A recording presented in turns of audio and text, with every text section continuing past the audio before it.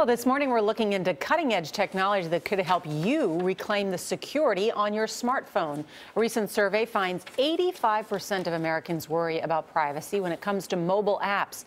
But at the World Mobile Congress in Spain this week, the tech world is learning about a possible answer.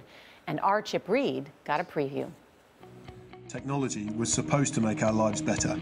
Instead, we have lost our privacy. That's the advertisement for Blackphone. Why does the world need Blackphone? Well, because the world needs privacy. That's the company's CEO and co-founder, Mike Janke. It may look like an Android on the outside, but on the inside, Blackphone runs on a customized operating system that is entirely encrypted. Calling, texting, file, browsing, and your everyday walking through life is all encrypted, all secure. Blackphone aims to protect its users from hackers, governments, and something else from which they might not even know they need protection: smartphone apps. What they don't see is that those apps are accessing their contact list, they're accessing their phone usage, their data usage, their locations. Jason Hong is an associate professor at Carnegie Mellon's Human-Computer Interaction Institute, one of the top-ranked departments of its kind. I looked at the top 100 apps that are currently on the Android, the Google Play Store, and roughly about 85% of them were collecting some kind of sensitive information.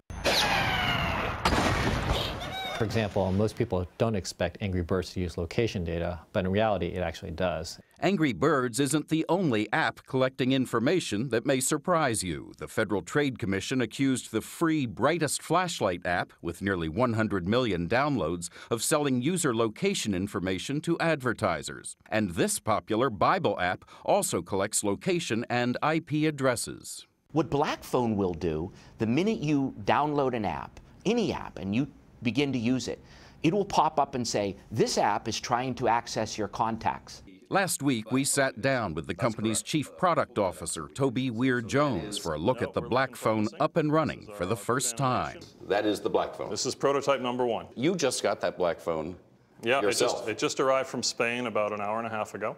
The key to Blackphone's privacy capabilities lies here in the phone's security center. What we can do is we can say, I don't want Photo Gallery to get my really precise location from GPS. I'm going to turn that off. The advantage here is that you're not forced to accept an all-or-nothing list of permissions. You can fine-tune. I've seen this phone described as NSA-proof. Is anything really NSA-proof with all their resources?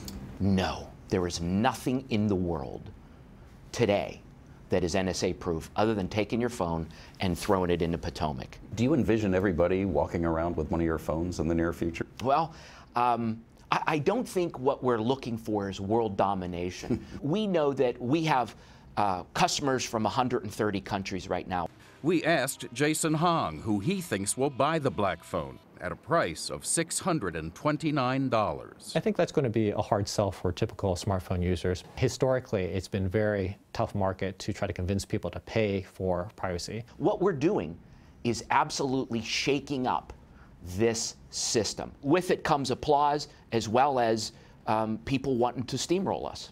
And who wants to steamroll you? I would suspect just about everybody who makes money off of your data. For CBS This Morning, Reid, Washington. Are you guys placing your order? Well, I think it should press other phones to make some additional security precautions or options for people. Yeah. I mean, I like that option. Yeah, I do too.